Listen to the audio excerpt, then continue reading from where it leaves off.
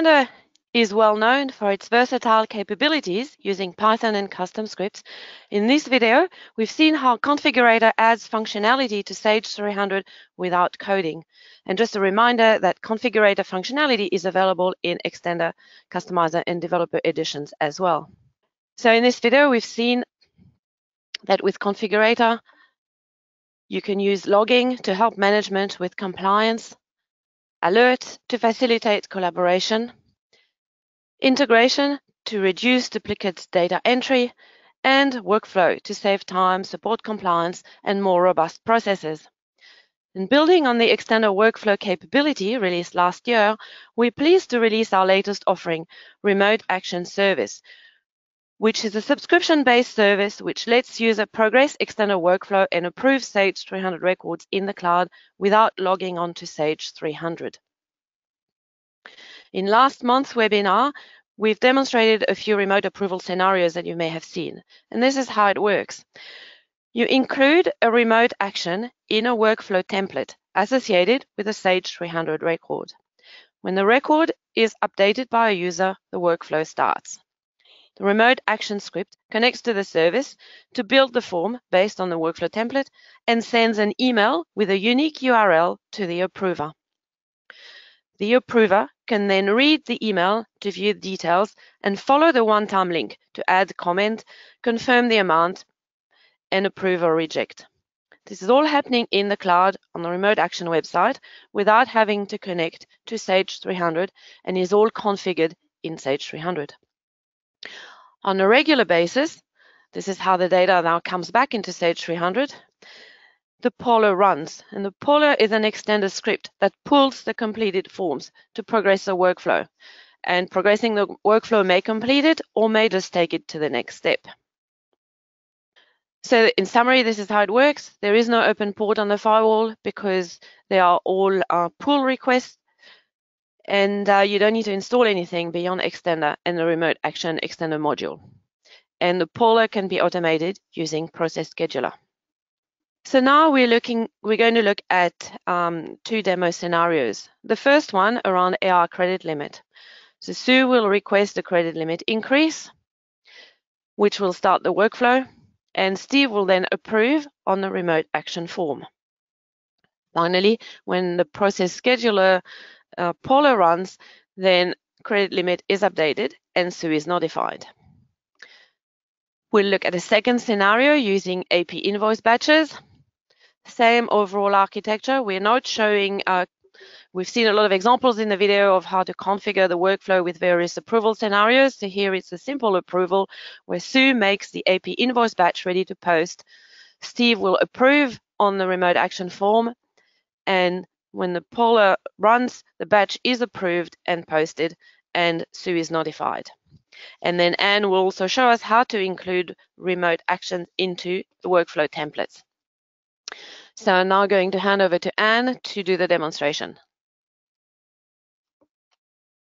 Thanks, Natalie. So I'm logged into my OrcaOz Enterprises company, logged in as Sue, and this company does have a token to the Remote Action Service, which I'll show you how that gets set. And so approvals can happen either on the workflow console or directly on the website. So Sue's going to submit 2 records for Steve or somebody in the finance manager group to approve.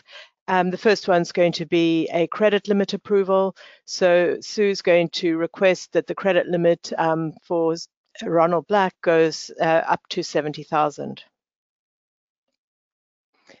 And when Sue saves this record, 2 things happen.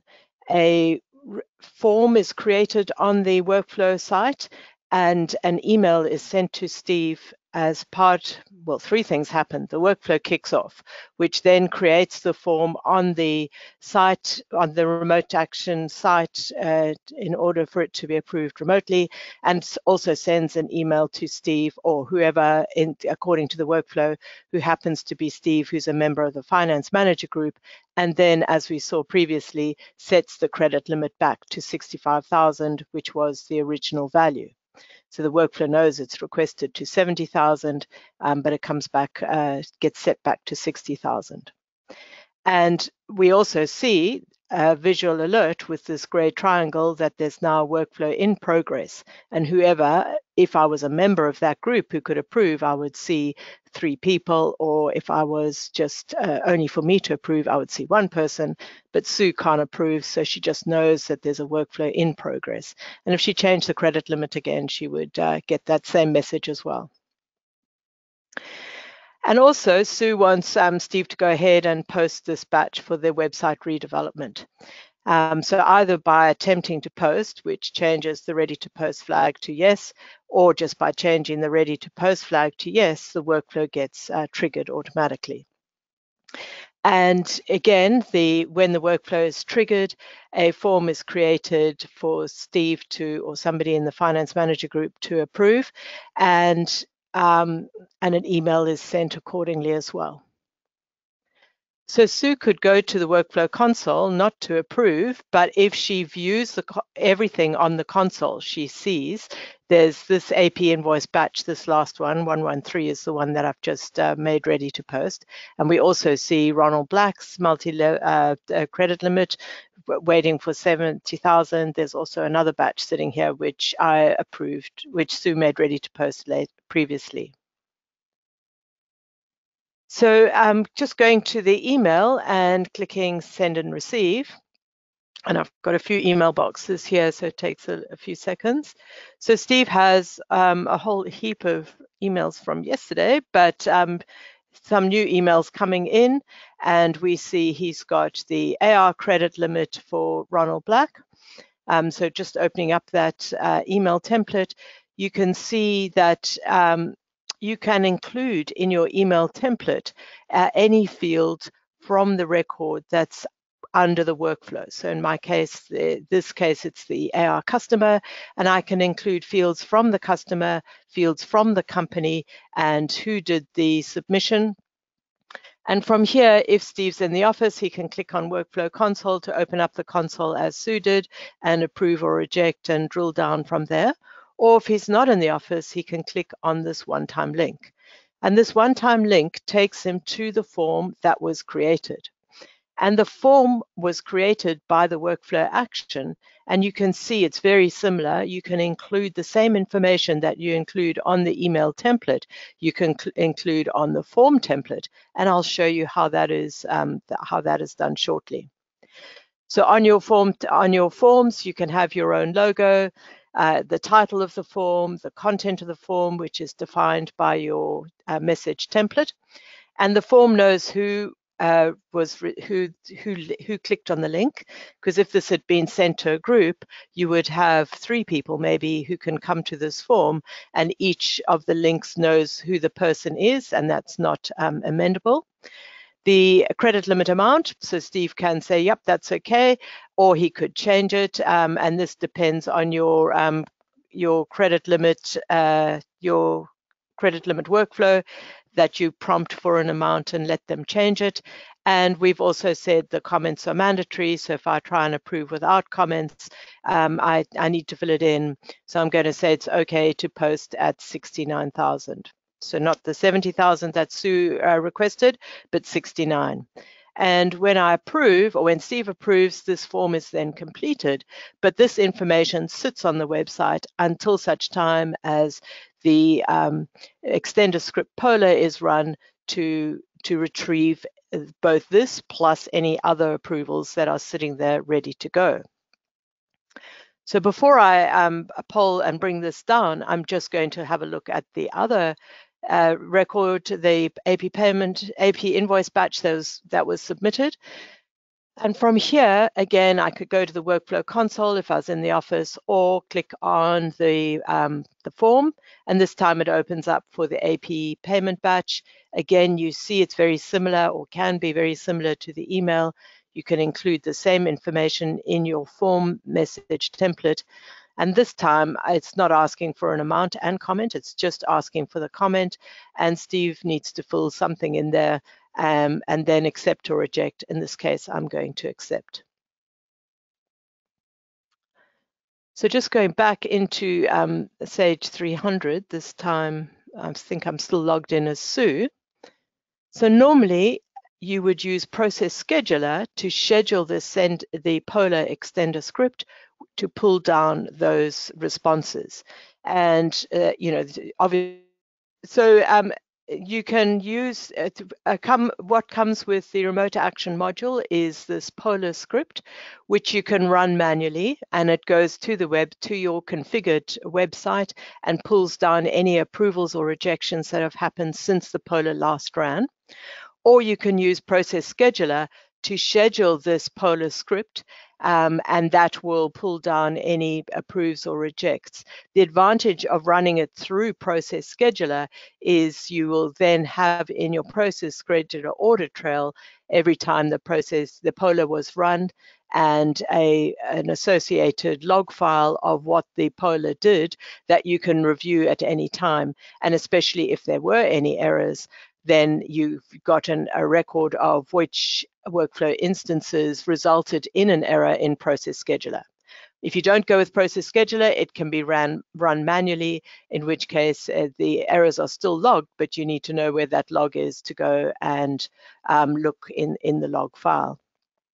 So I did run the Process Scheduler poll, so I would see if either by going to my workflow console, I would see that my AP invoice batch number 113 is posted and finished, and my credit limit request for 1200 is posted and finished. So I can check that either on the console or by going to the workflow summary log. And here we can see the AP payment batch, which was submitted by Susan, is now posted. And it was posted by Steve. And the AR credit limit was submitted by Sue at 70,000 and approved by Steve at 69,000. Both of those being done on the website. So how did we get this remote action happening in our Sage 300 company database? So using the latest product update of Extender, you would go to your modules. First, you would download the remote action module from our website, which will be in the product download area today or tomorrow, or let's say Monday. So on Monday, go and have a look. You'll have the remote action module that you can just download and click import. And what the remote action module brings into your Sage 300 company, and this is company by company, is a number of scripts. So you end up with the remote action options UI, the remote action Polar. Now that's the script that I scheduled using Process Scheduler to bring down the responses, and your token UI. So the token is really a whole long number, which gives you a namespace on the remote action service website, and that's per company. That's all the where all your forms go and the actions that this particular company polls. In addition to this, I will show you, you also get 3 workflow actions that allow you to create the form in different ways. And those 3 options, so these 3 here, not this one, I added that. You get the Polar, which is the, if I wanted to manually just poll now, I could run that. You get your remote action options, and the remote action options shows you the status of your token.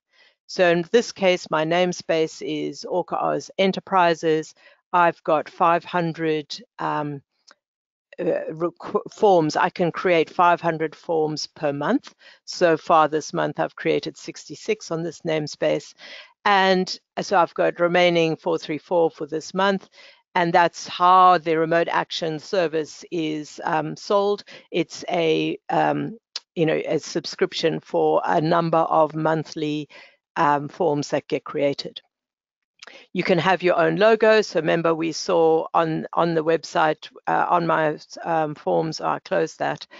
We saw the Orca on that, so you can have your own logo up there, as well as a style sheet if you want to have your own colors and so on that particular form. You also have the token, which is either this icon, or you can go to the token from here, which is the whole long number that that you get issued once you subscribe to the service. And for NFRs for resellers, you can apply for your token, and we give you a namespace that you can use for demonstration or live purposes, which is limited to 500 forms per month. And there's no charge for that. So then, in addition to these three icons in your workflow templates, you now have the ability to include a workflow action which creates the form and sends the email with the form link in. So this is my AP invoice batch approval, and it goes through a number of setups for this particular workflow. But at the point in time that, and we were showing you the finance manager approval, which is actually this particular email, you have these three new actions in your workflow. So you've got workflow, send remote action with a comment and in a comment in the form. Send remote action, just these names look a bit strange. Sorry, that's better. Thank you, Natalie.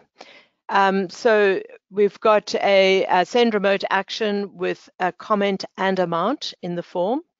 And that's the one that we saw for the AR credit limit. I could enter both the credit limit amount and the comment. Then we've got send remote action with just a comment, and that's the one we saw with the AP invoice batch. And you have got a third type of form, which has just got the approve or reject, just your buttons. So no, you don't enter any comment, you don't enter any amount, or you can't. It just knows who's clicking the button and what buttons there are. So those are the three configurator actions you have with remote action. If you wanted a form with 2 comments or 2 amounts for some reason, something like that, then you would need to go with the developer edition and take this form and customize it, have your own action, which creates 2 comments and 2 amounts on the form. So until the point that you need a customized form, you can use the configurator. So for our particular action, we're going to send, this is my AP invoice batch, so we're just going to send one with a comment, and this is the email template that we're going to use. So I'll show you how that gets built, and this is the form template that we're going to use. So in the same, and I'll show you that too. So in the same way that you build the email template, you can include records, fields from the record that's the basis of the workflow instance, in this case, the AP invoice batch. You can include those same things in the form template as well. So it's going to this particular group or person, and this has been set as the finance manager group in my workflow based on the dollar value of the AP invoice batch. And this is the place where you define what your form buttons are going to be. So accept, so the button's going to be called accept, and the step that it's going to progress to is accept and post, which you see here, accept and post. And the reject button is called reject, but the step that it runs is reject post, which is, you can see it up here. So let's go and have a look at these workflow templates, email template, message templates. So this is the message template which sends the email, and you can see I'm using HTML. It could have just been plain text, and you can include both the company name, the org ID and the company name, anything from the AP invoice batch, the point in time that the person, when it was submitted. So it was submitted by Sue, or your second approval. It shows you the second approval information, which is actually this email.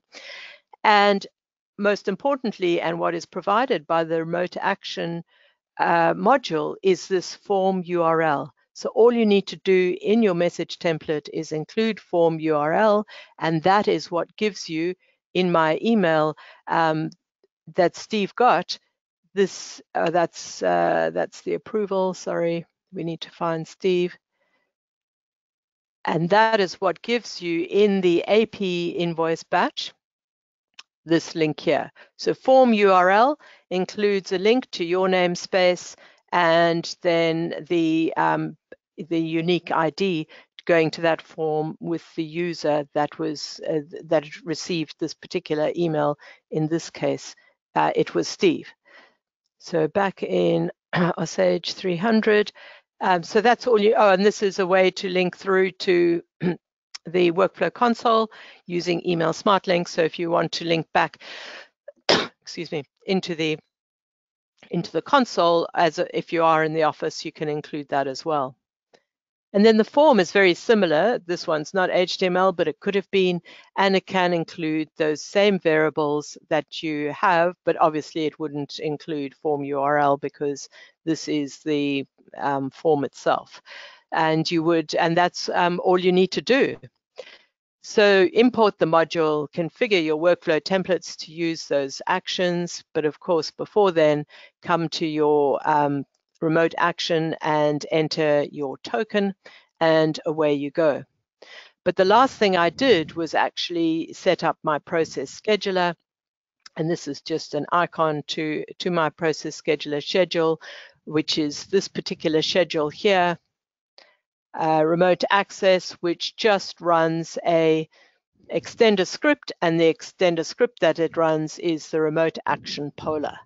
So for more info on how to set up Process Scheduler, see the training video on our website. But Process Scheduler Level 1 can run an extender script, and in this case, it's running the Polar action, and it knows how to go out to that to your name token, your namespace, or via your token in this particular company, and then bring down any of the actions that you have.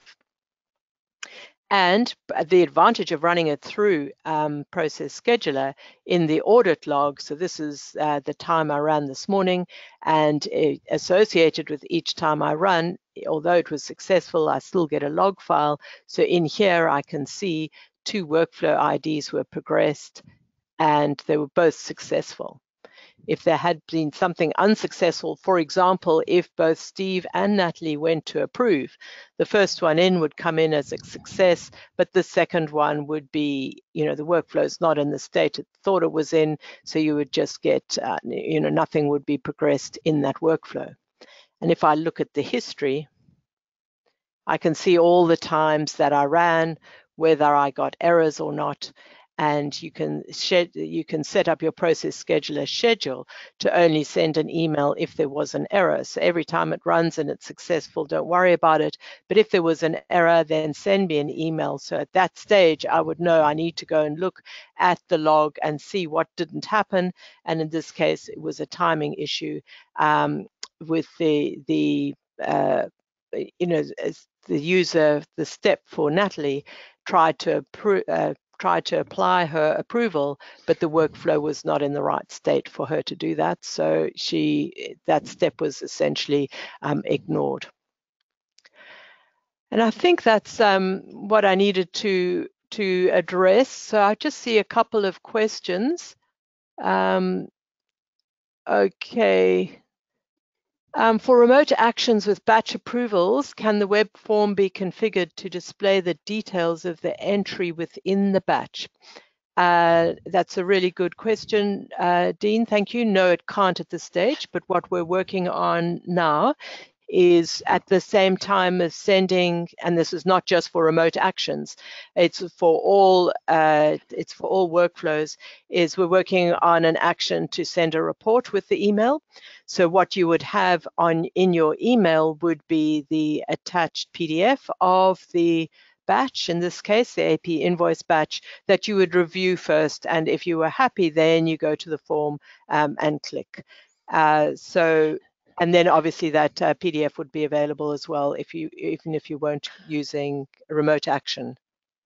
I think just to add to that particular question, using Extender Developer, you could probably build your own form and your own custom action that would actually have a special variable that would, get the details that you want to see. But that wouldn't be part of Configurator, and that's currently not released. So you would need an additional script to get that going.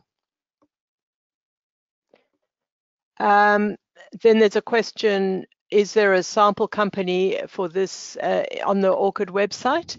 So we do have an ORCID Extender workflow sample company on the website at the moment, which doesn't include remote action, though. It includes those original 6 workflow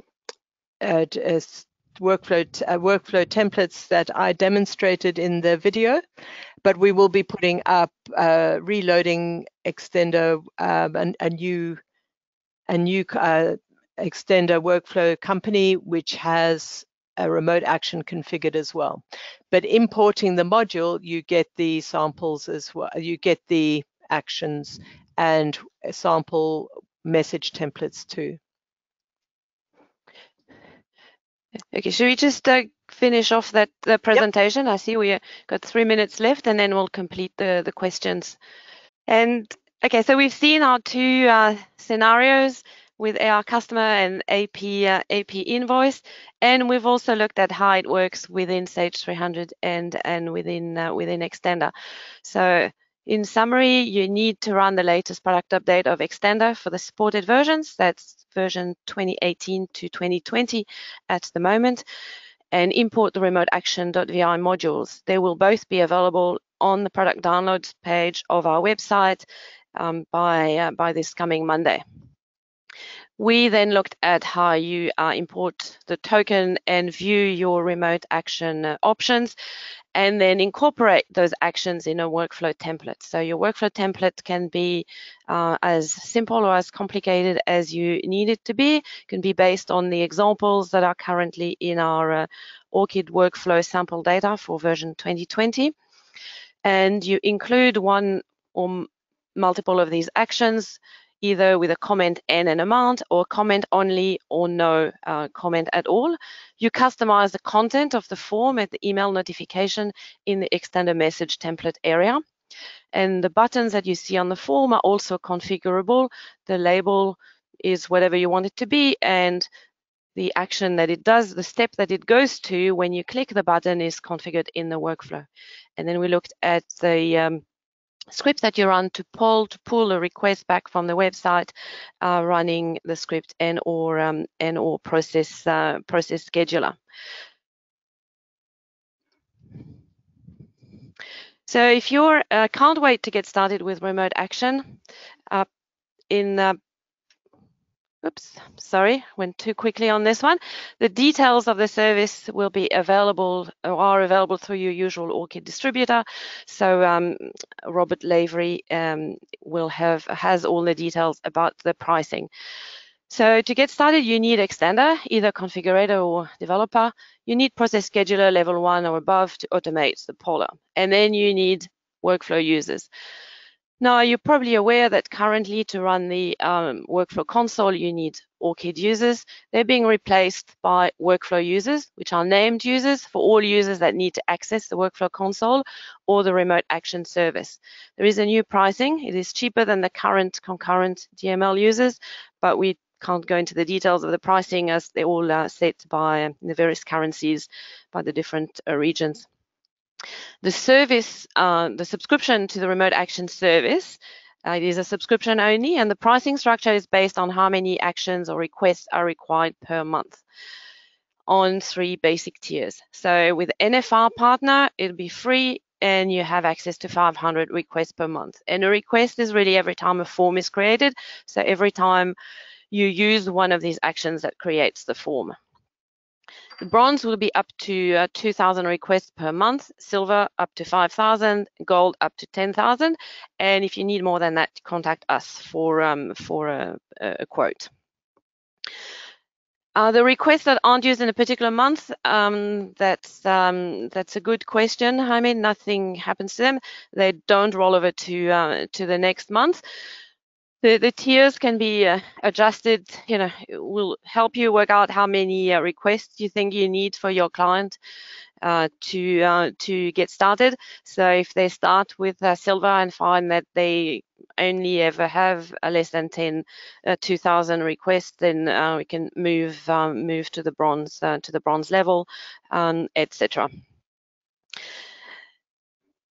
So thing that's what you need to module-wise to get started. So summary of the benefits is that you can approve your Sage 300 records without logging into Sage 300. It is easy to use, can be used on any internet connected device. So on your mobile, on your smartphone, on your laptop, on a Mac, on a VM Fusion. You don't need to install Configure RIS or open any firewall ports. You don't need to have a fixed IP address. It is all pull requests coming from Extender and the remote action module going to the service. The service itself is secure, built on the Django framework and hosted on Amazon Web Services. And it builds on Extender's ability to run Python scripts and packages. It is configurable. I think you've seen both in the video how you can configure the workflow with various levels of approval. The person who starts can't approve, different approvers for different levels, etc. And then the form and the email are also configurable as we've seen. Now the workflow applies to Sage 300 core modules and SDK third-party modules, and it applies to master files like AP vendors, they are customers, transactions such as OE orders, purchase requisitions, RMA headers, and batches like AP invoice batches, AP payments, AR refunds, GL transactions, etc. So for details, you can go to our website, go to product, the remote action product page on our website that includes detail of how it works. You will be sent a recording of this webinar, and obviously Rob Lavery is available to answer any questions, and so are we. This service was built in collaboration, or was built primarily by Poplar Development headed by Chris Binkley, who many of you have been working with in the last few months on various Extender projects. And if any of you want more technical details on how this service has been architected and configured, you can join Rob Lavery and Chris Binkley tomorrow for a deep dive into the architecture of remote action. They have a technical webinar tomorrow scheduled for tomorrow. So it's open for questions. I know we have addressed a couple already. Let's go back. If document management link is used and documents are stored in the cloud, would it be possible to provide links to the relevant documents on the web form? Most likely the answer to that is yes. Whether it could just be a link that you use with configurator, or whether you would need a custom action, we might come back to that. We'll answer that separately. We might need to have a little think about it before confirming. Thanks, Jaime, for your feedback. And anyway, if you have any other questions, Rob has all the details, and you can also email us on support@orchid.systems. And yeah, all what you need to get started will be available by Monday. And if you want your NFR token, email support@orchid.systems, and Sue will send you a token. Thanks for your time. Apologies for running over time by a few minutes. Hopefully it was worth it.